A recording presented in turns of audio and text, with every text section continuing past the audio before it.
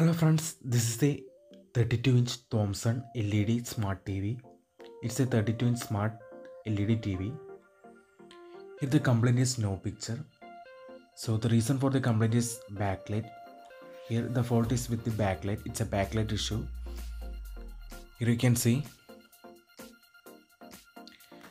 we fixed the new LED strips by replacing the old one.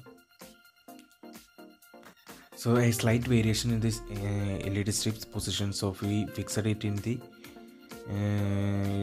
using a double-sided tape.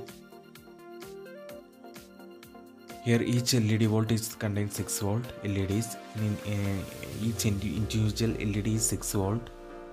Total 6 LEDs in a single strip. Each LED contains 6 volt.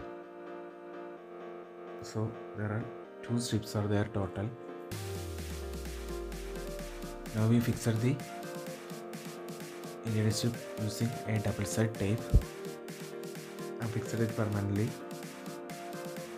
Now let's turn on the TV and release it from the standby and check the LED lights that we bought are working or not.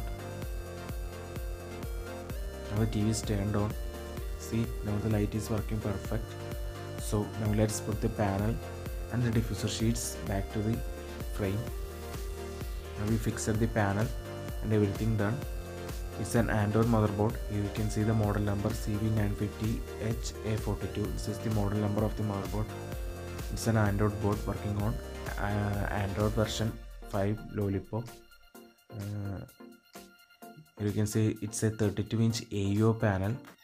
We fixed the panel back to the frame safely while dealing with the backlight issues.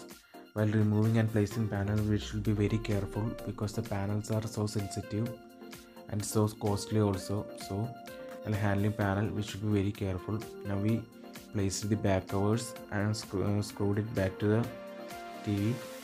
Now let's release the TV from the standby. See, now the picture is okay. You can see now the logo comes.